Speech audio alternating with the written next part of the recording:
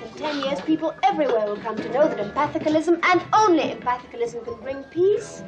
Peace through understanding is the only real... Well, hello, how are you? Well, now, I'm just fine, thank you. And how are you? And how long have you been in Paris? This is Mr. Avery.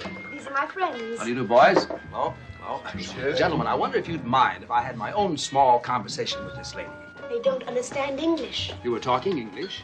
Yes, well, it's a little hard to explain, but you see, it's all part of empathicalism. We don't have to communicate with words. They understand me through the way I feel and the tone of my voice. Sort of like a dog. Obviously, you don't understand. Who's buying the wine? I am. I understand more than you think. If you're trying to tell me that it's the wine... Let me show you something.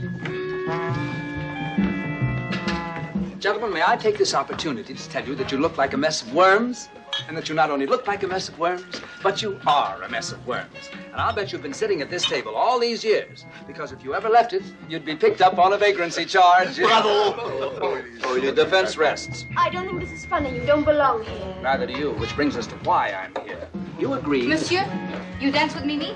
No, thanks. I'm busy. Didn't Gigi tell you? That's very rude, refusing to dance with me. Where I come from, the man asks the girl to dance. Oh, you must come from the Stone Age. We think freely here. If a girl wants to dance with a man, she asks him. We're not inhibited by outmoded social conventions. I can see that. Do you ask men to dance with you? Isn't it time you realize that dancing is nothing more than a form of expression or release? There's no need to be formal or cute about it.